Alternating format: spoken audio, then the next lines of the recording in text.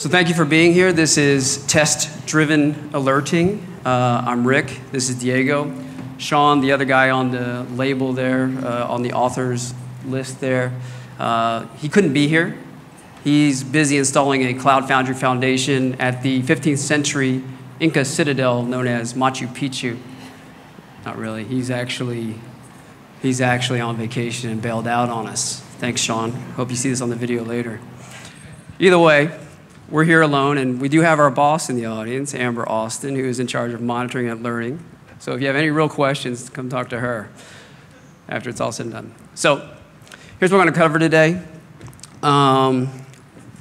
Basically, we're looking at the great digital flood, why alerting is hard, how we can maybe use a little data science here and there to help us out with some of that, and then what our vision of test-driven alerting actually comes out to be. So one of the things that alerting, I mean, whenever I think of alerting at least, I think it's forever going to be tied to pagers, right? Has anyone here ever had to carry one? Oh, wow, that's a pretty, so that means you're a little older. So my dad's pager passed to me after he died. It only went off once after nearly a year of waiting. It was at dinner, and we had to go to the hospital. If a pager is going to interrupt you, it had better be very, very important. In this case, it was. We were going to the hospital because he was notified that they found a match for his heart, and he was going to have a heart transplant. So the problems with pagers are that they don't necessarily work very well when you're out in the remote reaches surfing, like I like to do, or walking the hill country like my friend Diego, or in Sean's case, skiing the Aspen snow like he does all the time. And it's probably not a bad thing, right? We don't want to be paged if we're out in the remote reaches of the wilderness somewhere. But it's also a problem because maybe a bigger problem is that it actually works too well in places that you don't want it to work. So one of Sean's stories, and I thought this was hilarious, was that he was actually paged while his wife was in the delivery room because somebody broke payroll, and he had to go in and fix it. Like, that's not a good thing. And Diego... Yeah, I mean, one of my stories is like, we were running our system. We didn't have any metrics set up.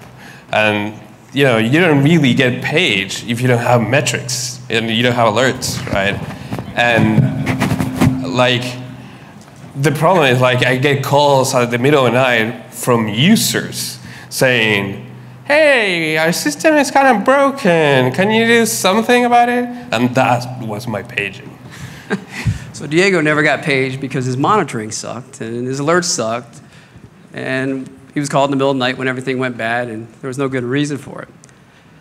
So everybody who's been around long enough, and I think everybody who raised their hand that I've had a pager before, has probably some bad pager story I'd love to hear after this. It would actually be pretty fun to kind of exchange war stories.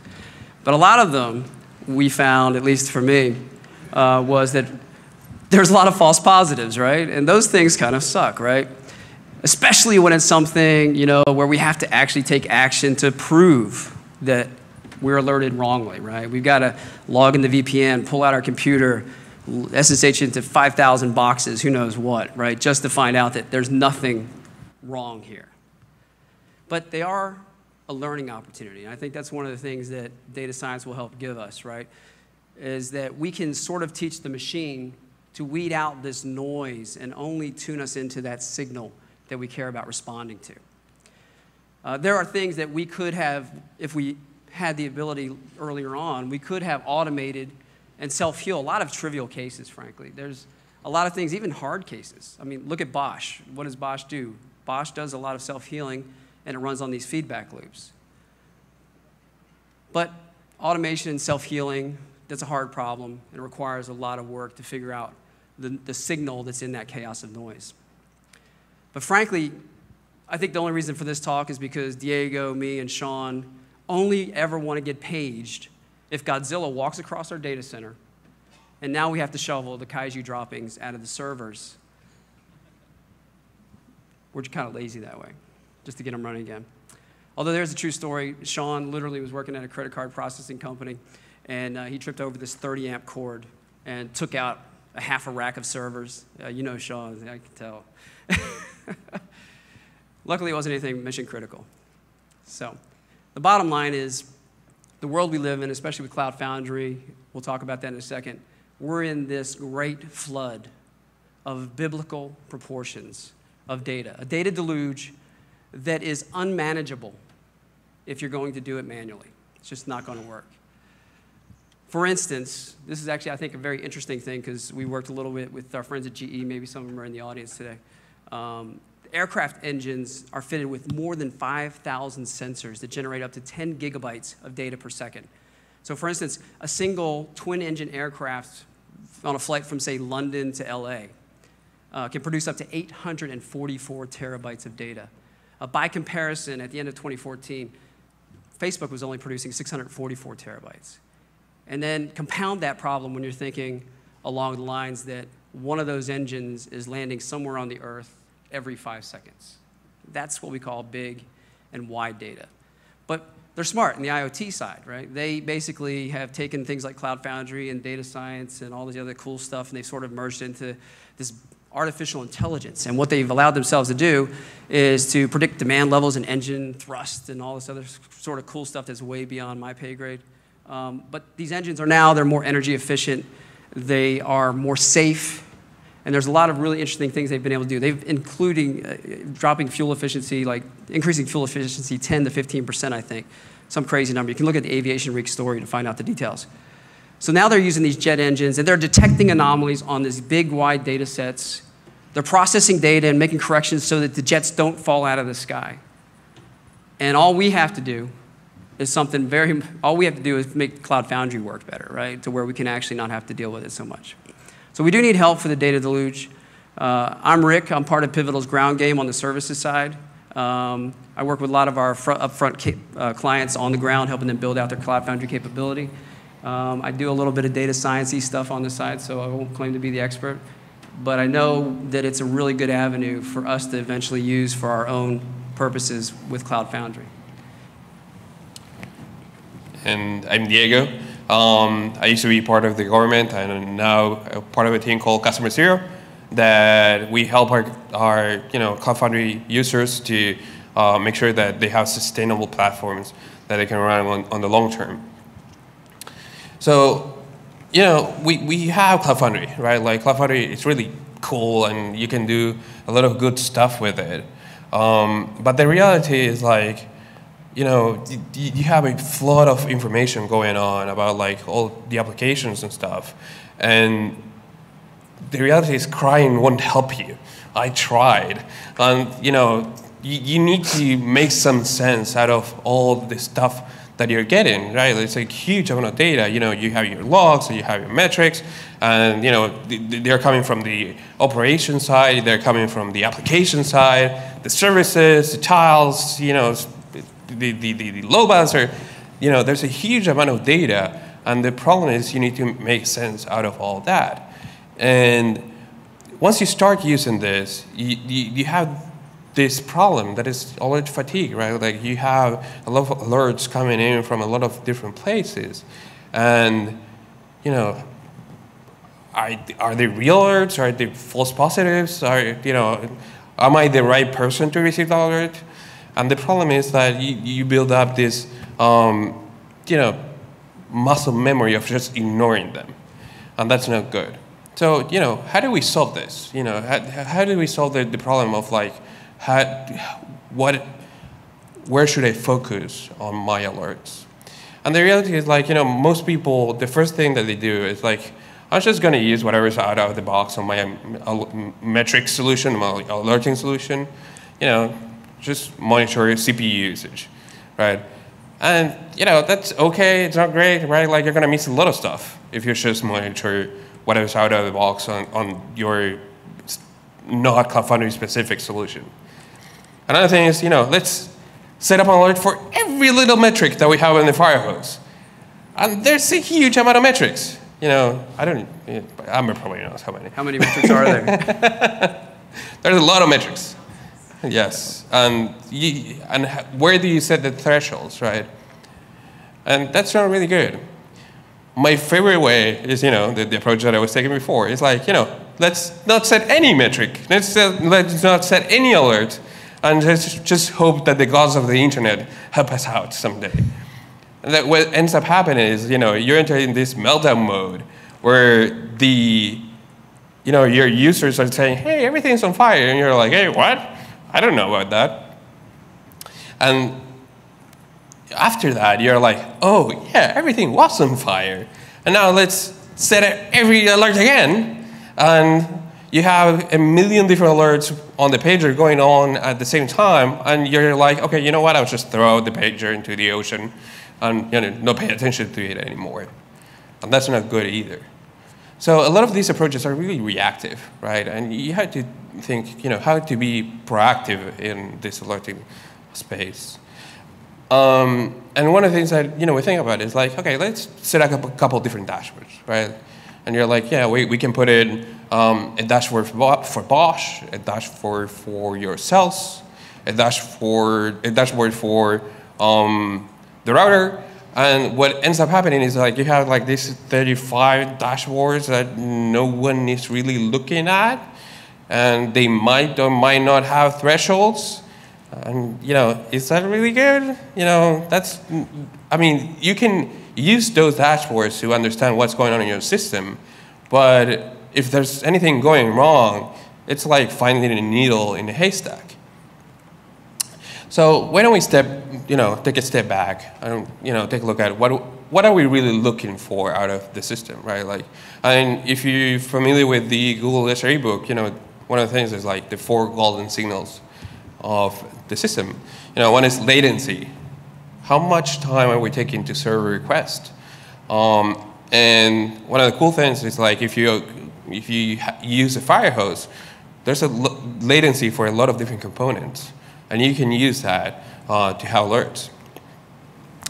Again, traffic. How much volume of stuff are we getting? And in the firehouse, again, you can get how much traffic are you getting on every single component, or almost every single component. Are we getting errors? Are we getting 500 errors, 502s? Is someone trying to use a resource that they're not supposed to? And we should alert them that. And saturation, and this is like the basic one, right? Like, are we using too much RAM? Are we using too much CPU? Is the router being able to handle all the requests that we're sending? So the Greek word for anomaly roughly equates to uneven in English. This is why detection is hard, right? There's unevenness in the data. There's a lot of cavitation. There's lack of uniformity. There's no way to really find that perfectly well-defined thing in the sea of the needle in the haystack, as it were. And ultimately, the problem is that the data just makes it hard for us. There's just so much of it. What we really want to see is a perfectly curled wave that we can just jump on, predictably ride, out to the end. And then we know what we're looking for, right? But what we really want to look for is we want to look for amelos, or evenness, within this flood of data. So then, at the end of the day, it comes down to, I think, it's just too much noise. We don't know when something catastrophic happens because of that signal-to-noise ratio being a little bit off. And between the noise and the avalanche of data, we really need some sort of help, right? And together, we put a few ideas that we think may be helpful based off experience and some of the emerging things that are happening out in the real world. So one of the things we are very fortunate of is that corresponding roughly about the same time Cloud Foundry has become this rising technology, we also see this parallel rise in this thing called data science. And data science, if you don't know, has been called the sexiest job of the 21st century by the Harvard Business Review. I think that we can all disagree on that a little bit. The real truth is that it's really the Cloud Foundry scientist, right, which is all of us, I think. So what is data science? It's really just the hyperconvergence of statistical modeling with the big data, the big compute, the things that they couldn't do before with pen and paper that they can now do because we have these facilities that everybody can use called compute that is just unbelievable, right? And what we try to do with that is data science is basically wrapped around the process of discovering and creating mathematical models of one kind or another to help us do one of two things. One is to either predict So we can read some tea leaves and say, okay, great, based off of these inputs of X, we think that Y is going to happen because we used some currently known data to build that. The other is to categorize so that we know where things fall. So for instance, we want to extract some information about how nature is connecting things together such that, the coffee beans going into the grinder, we know the resulting coffee and how maybe that was formed and how we can reconnect that together. But for alerting, what we really want to know is, given the current state of the data, the real world, what's likely to happen next? Or what category is this going to fall into? Essentially, what is the color of the next bean through the grinder? Is it brown? Is it green? Is it purple? So for data scientists, they basically build these models to do prediction using these sophisticated and mysterious techniques, lots of dark arts and black magic, done from ivory towers where they worship at the altar of Thomas Bayes, and to draw a line. That's what it basically amounts to, right? I know it's a bit anticlimactic, but unfortunately, it seems like that's most of what data science is all about. So I would recommend this. This is actually from the UC Berkeley Machine Learning Crash Course by Daniel Gang and Shannon Sheath. It basically gives you a really good explanation of what data scientists are trying to do. So for instance, the first step is basically take some sort of training data set that they know, so things that we know about. We know that there's apples, we know that there's oranges, right? And the goal is to basically take that and figure out what that line is that says, hey, this is categorized as an orange, that's categorized as an apple. And they call this really cool squiggly line that ultimately derives from some sort of mathematical function, a decision boundary. And within that classification, it helps us that when we see something we haven't seen before and we don't know what it is, we know that, for instance, that blue X, it's probably going to be an orange, right? Because of what we know already about the data set. So the other thing, which gets us more to the predictive side, is regression, which is just regression to the mean. So everything returns to the average is kind of the bottom line thought in a lot of statistical contexts. So we have this data set. In our case, we have the home prices and square footage. And I would think, maybe not in San Francisco, because I think the cost of housing is so crazy right now, maybe 100 square feet will cost you $1 million. But in most places, there is some sort of correlation between the two, right? So as your square footage goes up, your price goes up, or vice versa, depending on what you're looking at.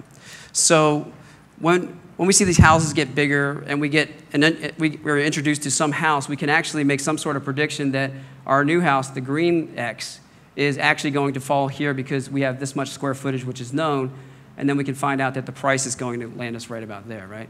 But the cool thing about this is that using this, because we know this sort of nice band of things where everything should live, given the state of the world, that we think the universe works in a way that everything clusters in this, in this standard deviation, we wind up with the idea that we know that when anomalies happen, that shouldn't happen. That shouldn't exist. It's not something we should necessarily respond to. There's some sort of error happening. And again, all of this is just to essentially, at the end of the day, draw a line, right? And that line we call the predictor. And all that means is that anything that runs along that line within a plus or minus of some ratio, some range, we believe that give us this X input and we can predict the Y output, right? And that way we know. So that's data science in a nutshell. So the cool thing for us is we need some sort of tool to help us set alerts. So one of the cool things that I think is exciting, it's actually a very exciting thing, is Prometheus, right? And Diego, we're very fortunate to have with us, is an expert on Prometheus. Ask him anything. I guarantee he'll know it. Put him on the spot. And see, you agree, right? You know. So one of the things we want to do is we need something to help us dial in these signal-to-noise ratios. So if you're not familiar with Prometheus, it's an open source monitoring system, time series database. It's got this really cool flexible query language to help us with our alerting. It's also open source, so I recommend if you have any interest at all in this, go ahead and take a look at that. One of the components, Alert Manager, basically allows us to take all of this information, group and route these alerts. We can throw it out to other things like PagerDuty. Again, the word pager is still there, even in our linguistics, and helps us take some sort of action. But it also has custom anomaly detection, right? So let's get to what we're talking about. These are the 5 points we want to have you take away, hopefully, which is we want to stop the noise. That's what this is all about, right? Because it's going to give you peaceful dinners. We want to use predictive methods that are available. We want to look at things. Do we care about it? If we don't, let's just ignore it. There's a lot of noise that comes out of things that we just don't care about.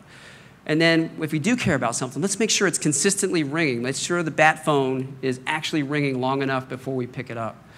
And then we also want to do some sort of intelligent alerting, which also happens to be built into Prometheus. Obviously, there's a lot of other systems that will do this.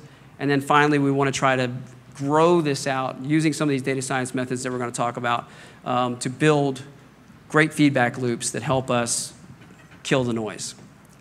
So the first approach is to use predictive and categorical methods to tune that. So Prometheus has these methods, we'll talk about them in a second, that help reduce or find the patterns in the data. So for instance, do you have a linear pattern? You know, is there some slope to it? Is there a trend pattern? Is it up? Is it down? Is there some seasonality associated with it that we need to be concerned about? There is this fantastic article by Brian Brazil on practical anomaly detection, specifically using Prometheus. I would recommend this as a starting point for anybody that's interested in this topic. And what he does is, I'm just going to we've truncated a little bit of what he talked about here. But basically, he starts with this, a simple scenario where you have a small number of servers that are not performing as well as the rest. And as such, they're responding with increased latency, one of the 4 golden signals. So we want to look for the instances where there's more than 2 standard deviations above the mean. And so here's some of the query language that you can actually see being built by Brian, where he actually tries to eliminate these false positives when the latencies are very tightly coupled. Because you're going to find out as you peel the layers back, you're going to find out that there's other things that cause you false positives. So you'll have to adjust for those. So in this instance, for instance, he looks for adjustments that are where the latency has to be 20% above the average, for instance. And then he eliminates false positives at low traffic levels by adding a requirement that there's enough traffic for like 1 query per second, something like that. So just sort of intelligently knowing your data, understanding what's coming out of it, and working from there. Prometheus also provides these very specific data science-y methods that are already built in. So for instance, there's the Holt-Winters function that lets you forecast demand over seasonal data, stuff that essentially is repetitive. We know that round about November, we're going to have Black Friday spike. We know that February-ish, we're going to have a Super Bowl when everybody's going to want to join in looking at our commercials and things like that, right? So we have to be able to do some work around it. Additionally, they've got the predict linear, which is actually a really cool feature in that you can take that time series value of data and you can actually now say, I know what's going to happen next, or at least we think what should happen next, based off of a simple linear regression already baked in. And then they have the building blocks of a lot of statistical models already present in the derivative function, which basically uses linear regression to help give you that, and then standard deviation and standard variance, right? Both of which are, like I said, fundamental building blocks of most statistics.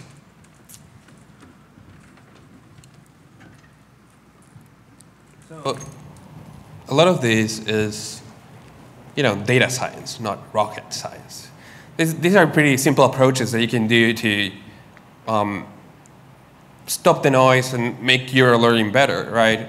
So one of the things that we were talking about is like, how can you, improve your alerting so you don't get alerted by the stuff that you don't care, filter out the noise. And most monitoring solutions have filters, so we should use them, right? A lot of people, think, I'm gonna set all the alerts, and you're gonna get your compilation VMs alerts. And I'm like, I only care that the compilation VM just compiles, right? If you're using Bosch. If it doesn't, then I figure out what the problem is, and Bosch is going to try to fix it. And if you have like tests or non-essential deployments, just ignore filter that noise out. And another thing too is like, if you're using self-healing infrastructure, you should let it self-heal, right? If you're going to alert on Bosch unhealthy, right away, then you're going to get alerted when Bosch is trying to fix something. So, you shouldn't try to outsmart Bosch. It's a pretty cool tool. And, with that, we can ignore some of that noise. And another thing, too, is like, we should try to see when there's something going on that is consistently on fire. Like, I don't want to alert that my daughter is at the pool, like, splashing, but if there's someone drowning, yeah, that's a problem. So, like, here's, some example of, like, if there's a metric that is just barely touching a threshold, I don't care, right? It's okay. But if something is, like, consistently out, then I want to alert there. And, again, Prometheus has a cool thing that you can say, like, if something is going on for more than 10 minutes, then, let me know. And, that's something that you can do with pretty much any alerting solution. And one more thing that I think that it's interesting is that a lot of people say, we're going to have alerts, go to the same person or, the same team. And then they're going to figure out how to route them. And so, like, I can send all the alerts to Rick, and he's going to figure out who's going to be able to fix it. But the reality is that, we can use tools for that, right? And Alert Manager has, this idea of different receivers. So you can say, the front-end team can receive the front-end alerts, and, database service alerts can go to the database team and that kind of stuff. And I think that that's pretty important. And also, you can, make sure that you have the right settings to make sure that you group the alerts, right? I don't want to receive the same alert 200 times. Maybe you can send me one every 5 minutes, right, with all of them together. And another interesting thing is, like, this is something that Prometheus doesn't currently have, but PagerDuty has, and that is automated scheduling and escalation. That is very useful, right? Like, I don't want to get paged if someone forgot to change the schedule on the pager, and you can build that into tools, and I think that you can even set, like, out of office stuff, and you should have escalation policies too. That if I'm napping, like I do every day, and I get an alert that Rick is pinged. Thanks. So, yeah, I mean, these are simple things that you can do to reduce that noise. Yeah. So in the end, test-driven learning is all about building feedback loops that work with this noisy data that we're concerned about, that's coming out of Cloud Foundry, that's waking us up from our siestas and all kinds of other little problems that get in our way of dinners, vacations, and everything else, right?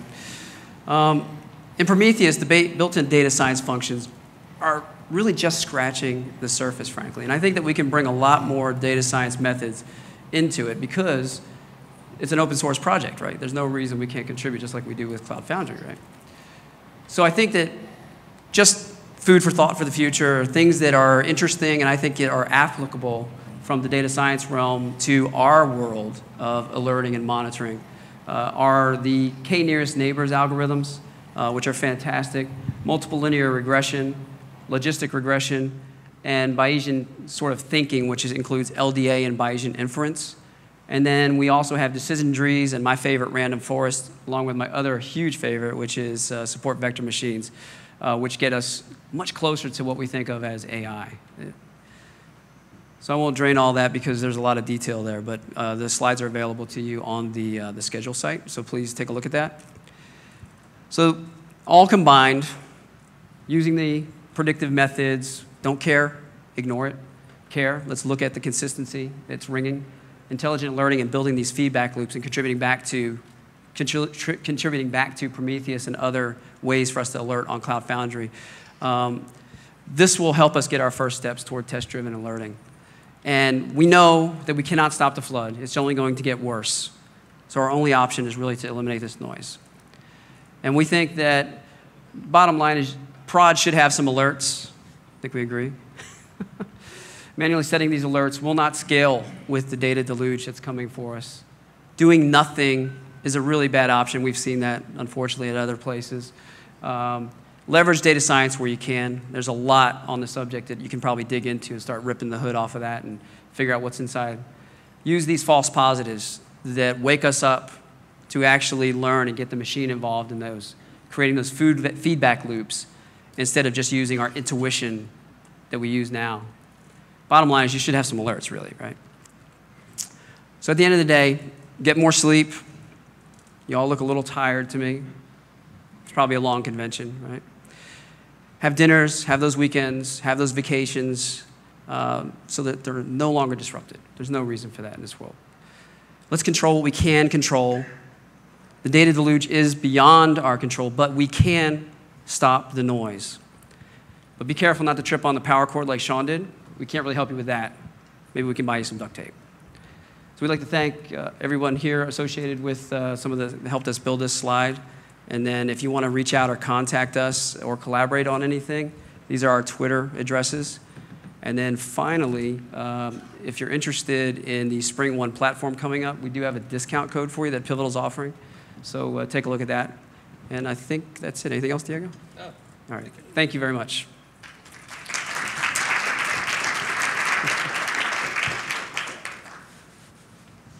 Yeah. Diego, how did you get to handsome? Let me ask you, so that's great for all the statistical models and sort of things at a large scale. What do you do with like the really singular sporadic events? Like, I don't know, let's say a scan failed or some malware sign or something like that. It's like a singular event that comes through. Are these tools suitable to that? I mean, would you still use Prometheus for that? Would you still use Cloud for that?